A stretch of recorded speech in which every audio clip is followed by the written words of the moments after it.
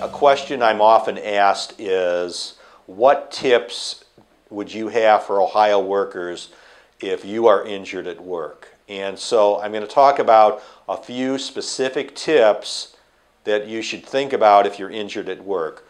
First of all, if you're injured at work, the most important thing is to document the injury, meaning make an incident report, and to tell your employer or your supervisor as soon as possible.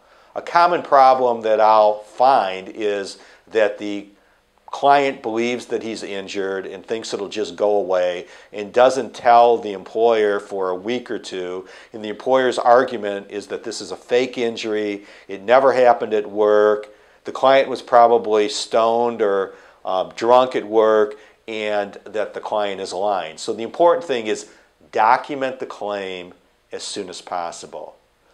A second concept is you can go to any doctor you want as long as they're BWC, Bureau of Workers' Compensation, certified. Often the employer will want you to go to a specific doctor. And the reason for that is that specific doctor is basically approved by the employer and gets a vast majority of their business from the employer. So at least there's an perception that this is, quote, the employer's doctor. So it's important to talk to your friends, find out who are the good patient-oriented doctors, and to find the doctor of your choice. Often I find that a lot of people's family doctors don't want to touch workers' compensation cases, so it's important to get a doctor that not only is a good doctor, but is going to be cooperative. The third thing is paperwork. Workers' compensation is a paperwork-oriented process. If you want lost wages, you have to fill out the correct paperwork.